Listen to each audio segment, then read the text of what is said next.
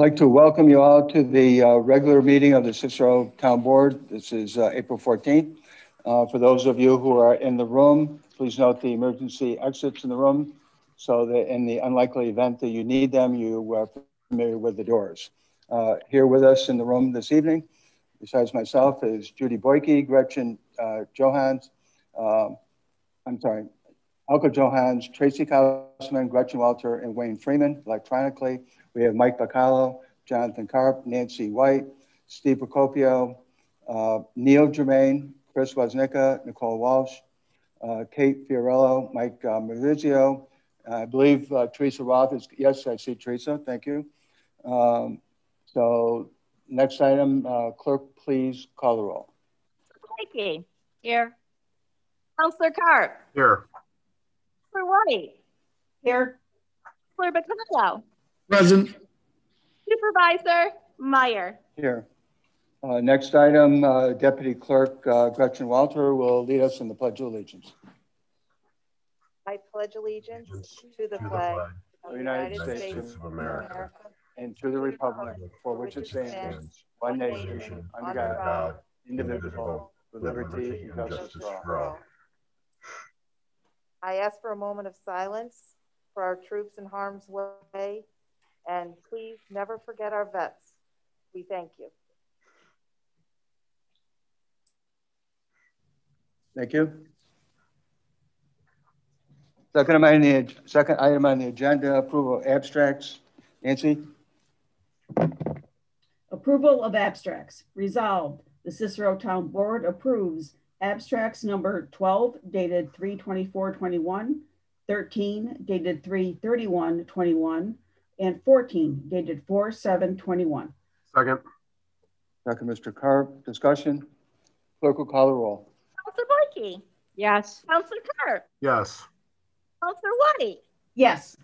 Counselor Bacallo. Aye. Supervisor Meyer. Yes, item is adopted. Thank you. Third item is supporting rebuilding I-81 versus the grid option.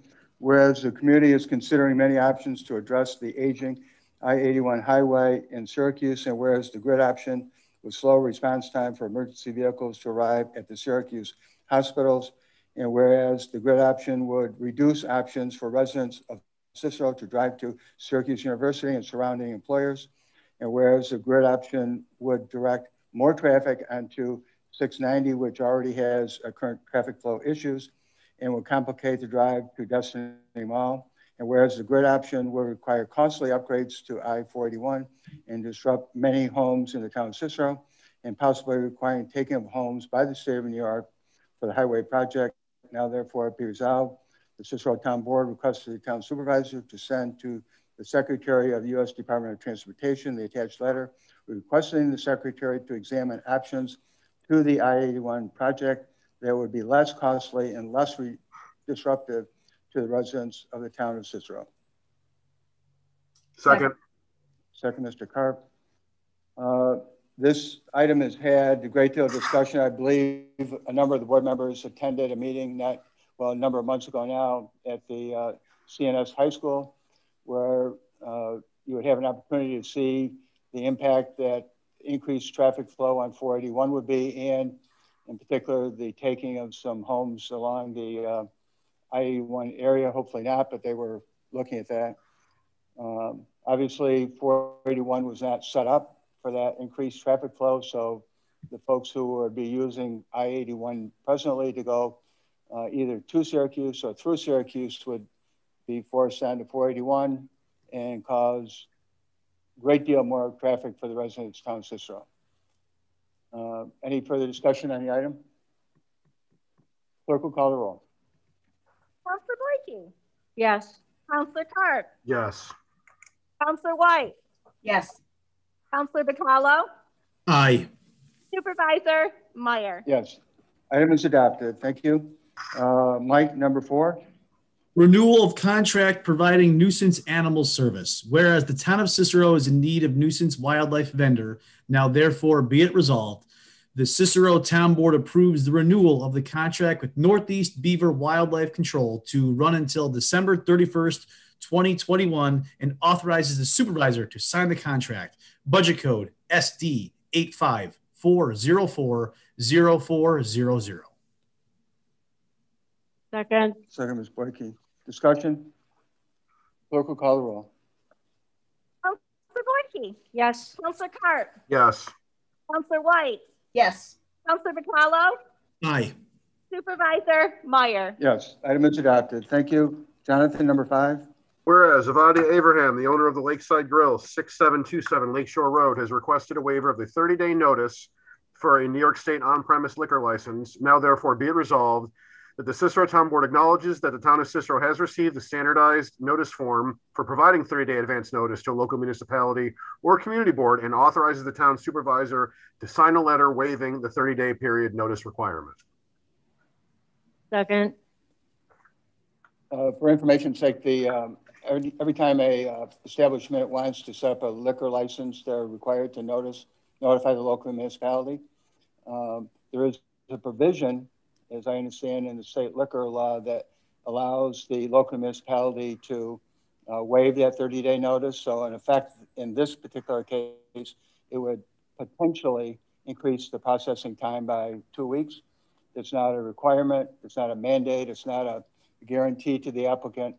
It's just an item that they will take into consideration. So he's asking, in essence, our approval to fast track this a little bit. So that's the short version. If you have any further questions, I'll try to give you more information.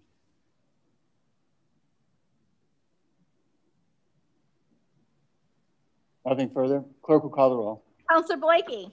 Yes. Counselor Carp? Yes. Counselor White? Yes. Counselor Bacallo? Aye. Supervisor Meyer? No. Item is adopted. Thank you. Next item is set a public hearing, community development grant.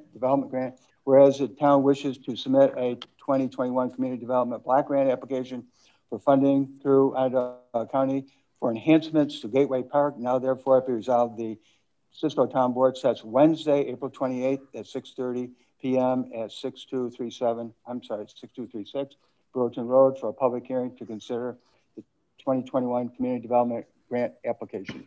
Second, Counselor Bacallo. Further discussion, number 6.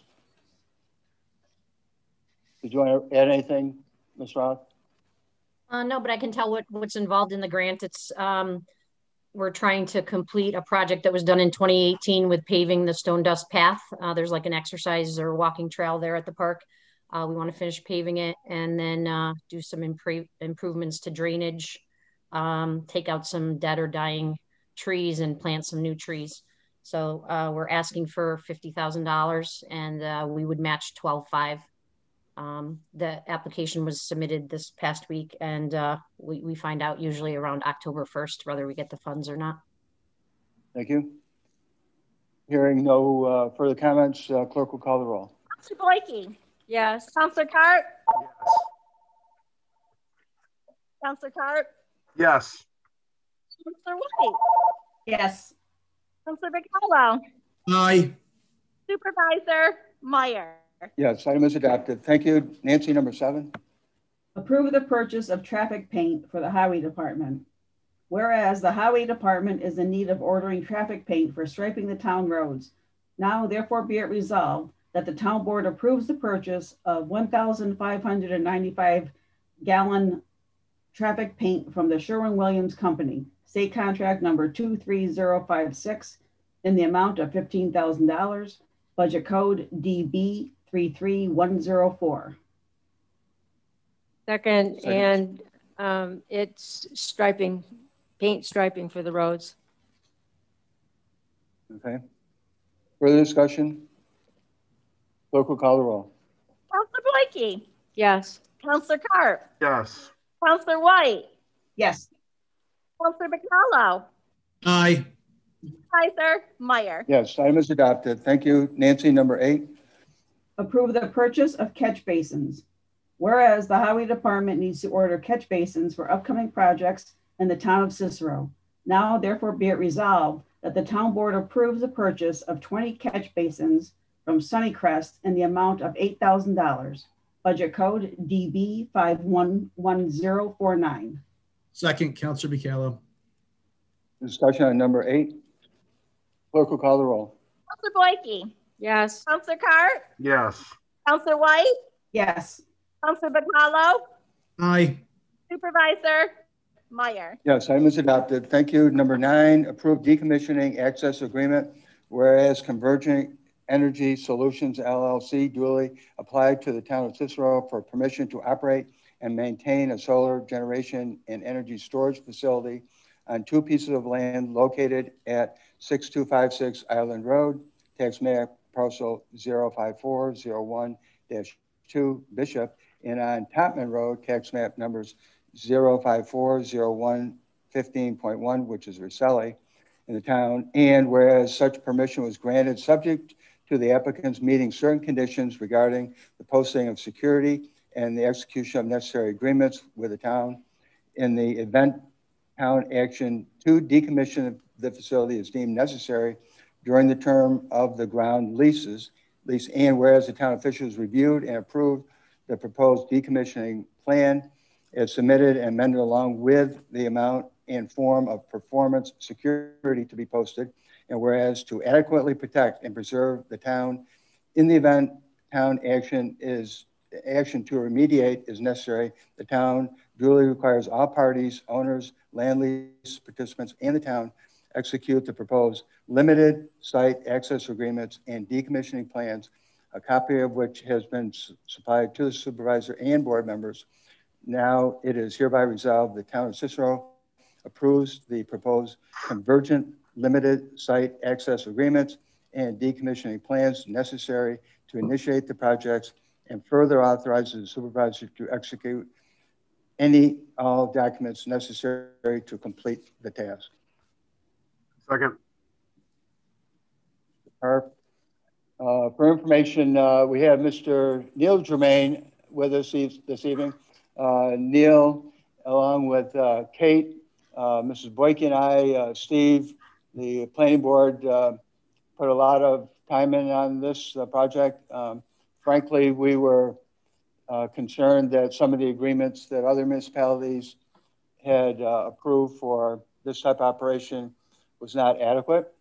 And we put in some safeguards. I'm sure none of us are going to be able to totally foresee what's going to be down the road 25 and 30 years from now. But this puts us in a much better position to be able to, if we end up having to take the property, we'll be in a much better position. On the other hand, let's be optimistic and say it's a great project. At the end of the 25 years, what's the next step? And so we put in there a provision that the applicant would come back to the planning board and in essence review the project again. Either they'd be doing a shutdown or maybe they want to extend it for another 25 years. So that at least would give the planning board an opportunity to look at the project, another bite of the apple, so to speak.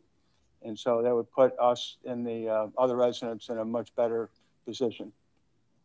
Now, my suggestion is that any of the board members who would like to sit down with me to maybe take some of these suggestions and put them in the code book, I think that would be constructive.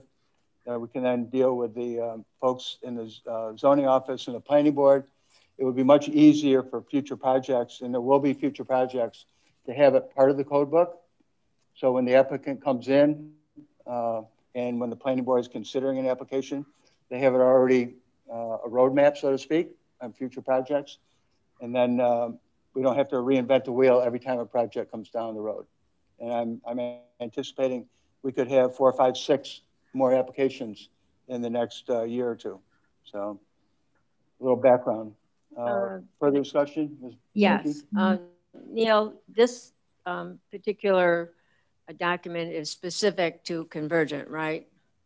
Yeah, that's right. It was tailored to this site because we didn't really have a roadmap to go by. There were 2 basic things that we had to do, goals of this document. The first one was to make sure that the town will be in the position to decommission, which means you have adequate funds to decommission the property under certain circumstances. And then I think like a big miss of a lot of these agreements that I've seen, you also have to have an easement that allows you to go on the property, which this provides, because a lot of times you'll see an agreement like this and you have funds, but you do not have the ability to actually go on the property if it ever came to fruition. But to your question, yes, this is specific to these sites, but it could be used as a template for future sites. Right. Which sometimes may have to be tweaked, so to speak, to whatever project comes along.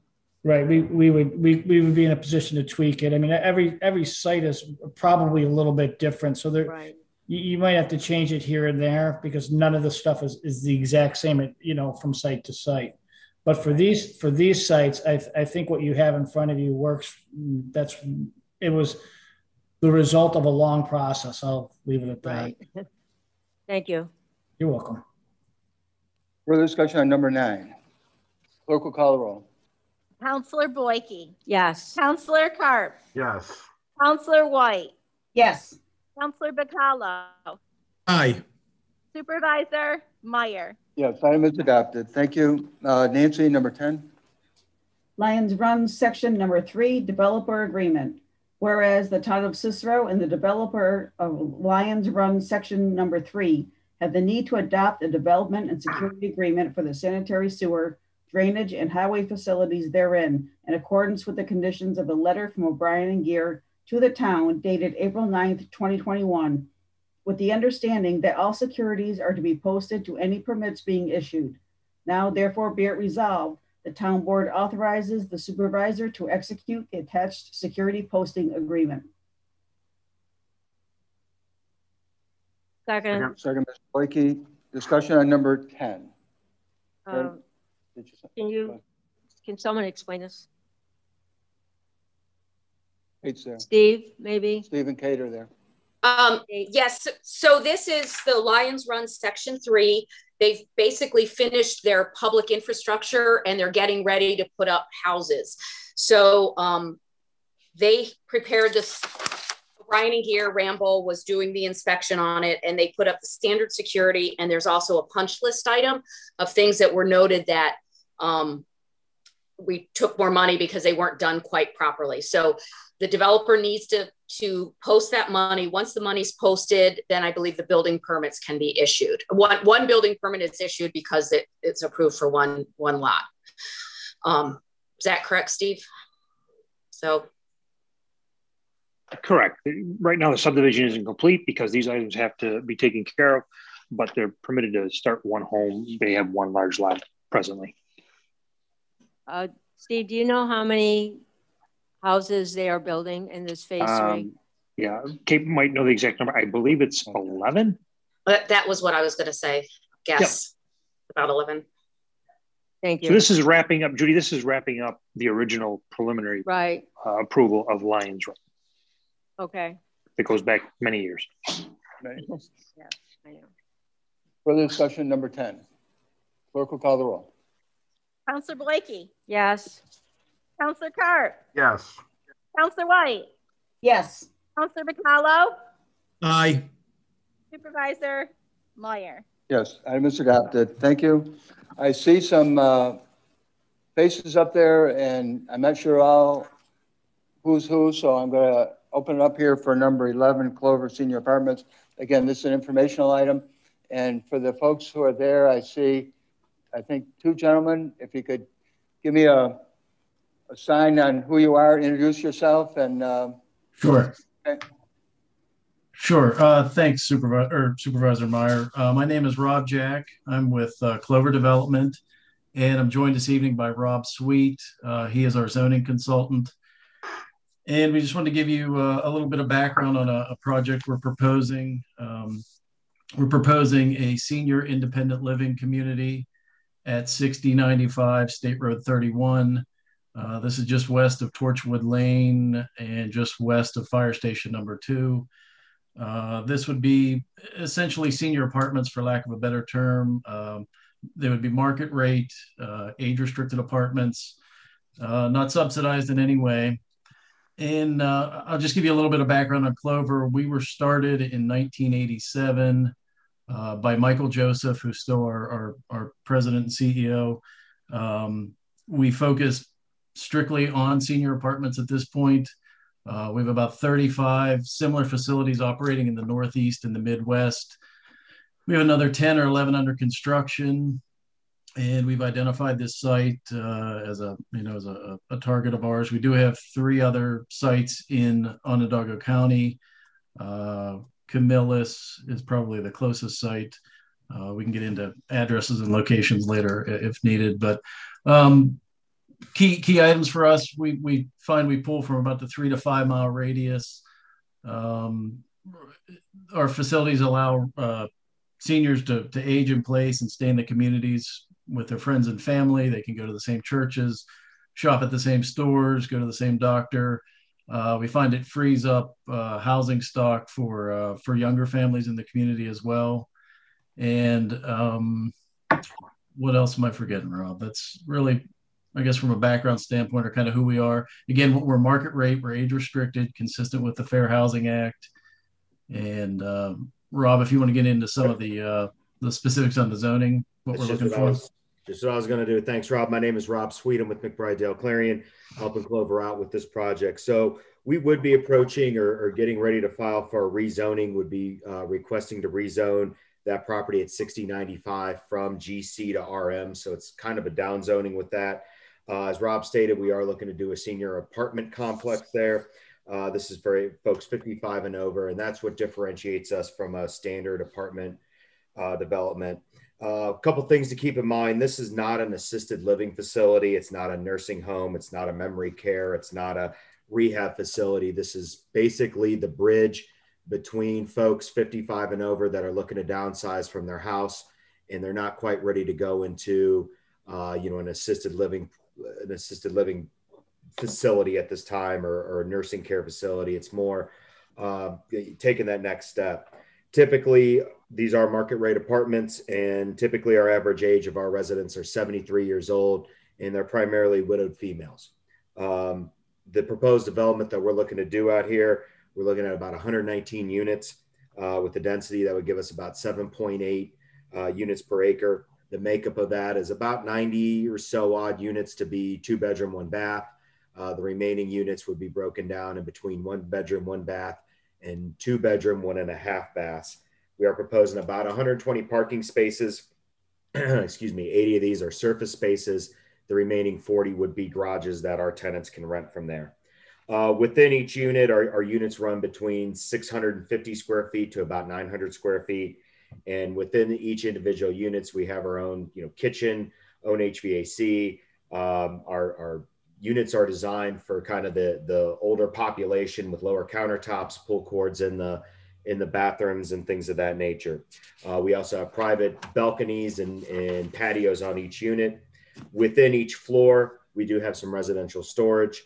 We do have trash collection, and we do have the larger washer and dryer units for those folks that want to do their own laundry or comforters or sheets or whatever in those areas. And then within each community, this is a secured entryway. We do have an elevator system. We do provide common spaces that consist of anywhere from library space, family rooms, exercise rooms, to common areas and areas where if folks wanted to have a larger party with their friends, they could hold that in one of their common rooms.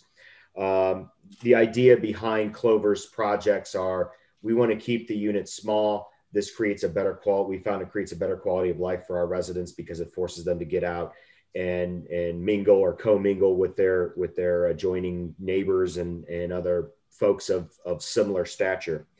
Some of the concerns that we typically hear about this are traffic. Keep in mind that we're a low traffic generator. These folks are either on the cusp of retirement or they have retired.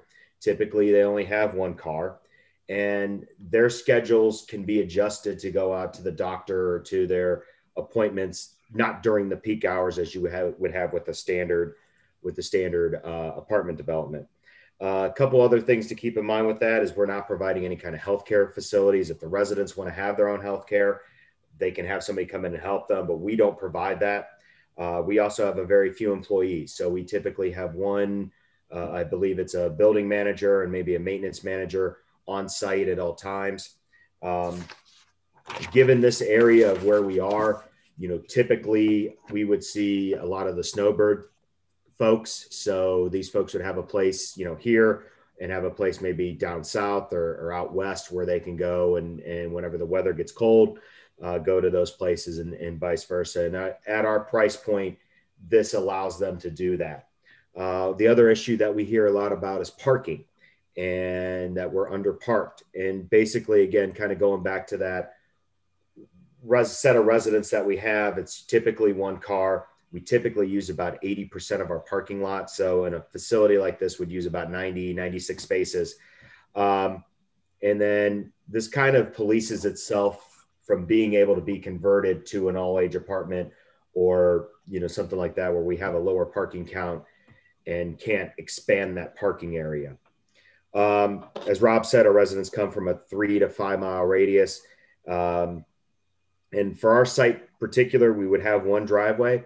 We're not opposed to connecting to the other streets around us. However, we don't want that traffic coming through our site, and probably vice versa. Those folks that live on those other streets probably don't want that traffic coming through their site. And we only really want to disturb as much of the lot as we need to. If you looked at our site plan, I think Rob provided us with some documentations of kind of what a concept plan looks like and some information on our units. If you look at that site plan, the back half of that lot is left pretty much wide open. Again, we don't want to disturb what we don't need. We only want to use what we need there. A couple other items, we do have a strict 55 and over policy. That means no kids, no young adults. Sometimes grandchildren will visit. Sometimes they get kicked out a little bit sooner than maybe what the parents like. And then with the lighting and the noise and some of the other, let's say, quality of life issues for the surrounding residents, typically low lights, our residents have a tendency to go to bed a little bit earlier than some of the other folks. And our noise is relatively low. I mean, these are folks that are either, again, retirement, on the cusp retired, or they're well within the retirement age. With that being said, we would be seeking a zone change for this development, as well as possibly a variance for the height of our building. We are looking to do 3 stories out there, and then moving through with the site plan approvals, pending positive recommendations. Yeah, and I could share a site plan or some elevations here if you like. It doesn't appear I can share my screen at this point, but if somebody can adjust those settings, I can certainly pull that information up if need be. I had something quick for Rob and Rob. I appreciate your presentation. How well have you studied the traffic patterns right there at Route 31 in Torchwood? It's a mess. There's many accidents there now. As I can speak as a volunteer firefighter, we respond quite a bit through there. And I have a major concern with that intersection, especially having people, the traffic light is right there and it's bad. So I don't know how. So we haven't done any type of traffic counts or traffic study there. I can say that, as Rob mentioned, I think our peak hours about 30 cars. I think it's 14 in and 16 out. So from a generation standpoint, we're not going to add a lot to that mix. And our residents, with their flexible schedules, they'll adjust around school bus traffic, or once they move in, they'll figure out when the peak flows are and kind of adjust accordingly to go out for their doctor appointments or go to the grocery store and so forth. So I will say we're low traffic generators and our folks are flexible, but to answer your question, we have not done any type of traffic count or traffic study yet, but appreciate the heads up on that. Yeah. Traffic gets backed up there sometimes to Route 81 from that light. Wow. Okay. Getting out. Yeah. It's a pretty bad intersection as it is today. So adding anything to something that's a mess makes it even worse. So it's just my concern on that. Okay, understood. And we could, as Rob mentioned, we could connect through to Monitor Way in the back. I'm not sure the residents, how they might react to that, but it's something we're certainly open to. We don't show it on our current site plan, but that's very preliminary and conceptual. But if that may alleviate some of the flows, no, yeah, we'd be open to taking a look at that as we advance the site plan for sure. Connecting to Monitor Way will push them right out into Lakeshore Road. or either way they would go. I have a concern because you speak about it's 55 and up, you're saying? Correct. I find that there are very few retirees at 55. It seems like they are not even thinking of retiring till 65 to 70 now. Right. So yeah, there's so no guarantee that these residents would be retired folks. They could be working. Right.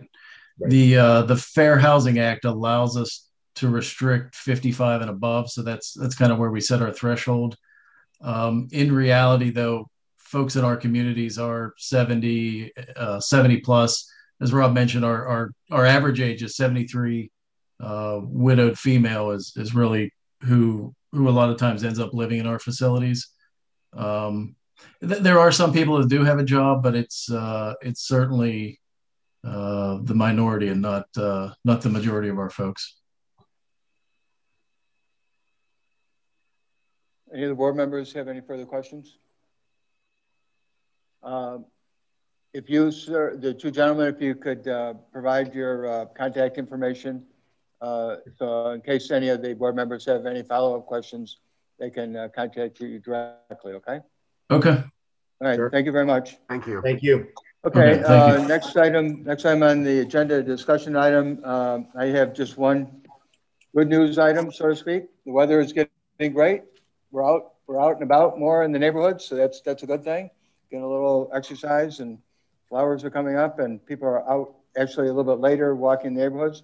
One of the things you could do when you're out and about, please, if you happen to see any of those street lights that are out, please make note of this phone number I'm going to give you, 800-322-3223 in option 2. And then you can make the call and help us out a little bit, call National Grid directly, and they can do the repairs so we have our all our streets with a proper safe lighting. So I'm going to repeat the number again, 800-322-3223, option number 2. And it'll be part of a voice response system, and again, help us keep the lights on. Okay, next item, Judy. Did we skip 12? Yes. Oh, you're correct. I apologize.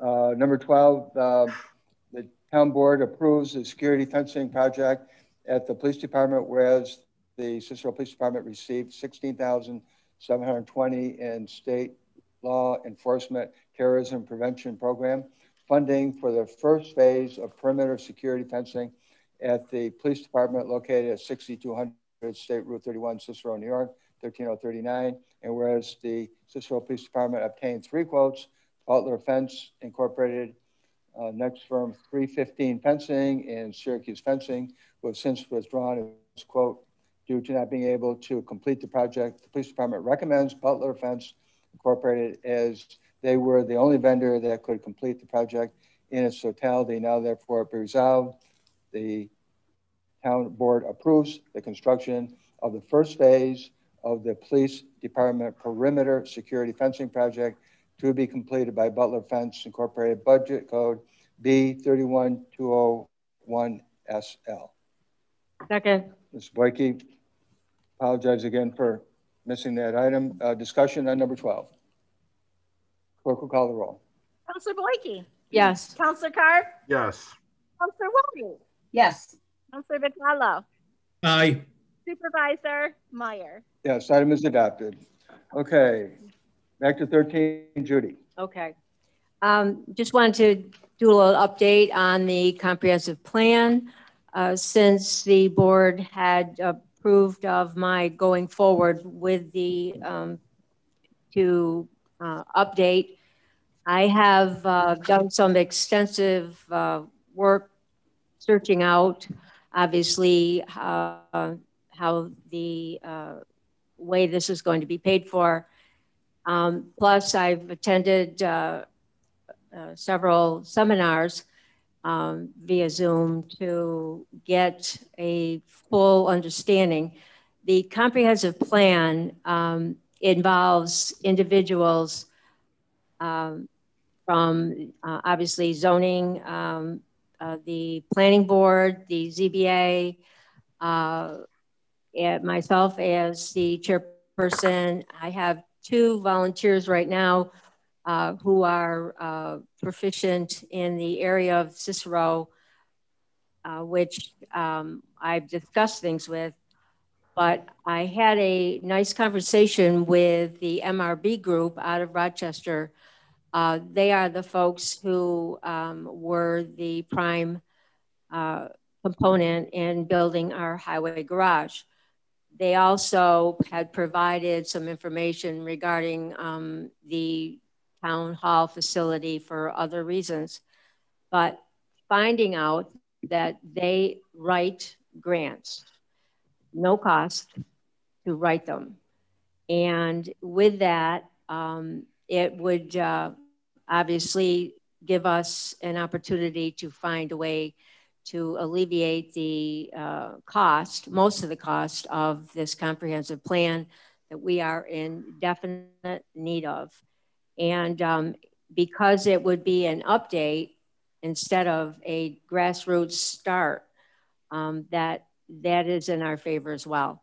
So I just wanted to give everyone an update on it. I am going to meet with MRB Group and get a more understanding, a fuller understanding of possible costs, because they need to obviously understand our full, what we need to do in order to be, have ourselves a new, at least guide and comprehensive plan for the town of Cicero.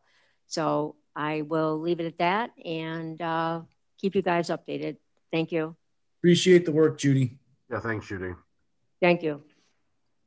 Okay, any other items from the board members? I have nothing for the public input for number 14. So we've gone through the agenda. I'll move to adjourn. The next meeting is the 28th.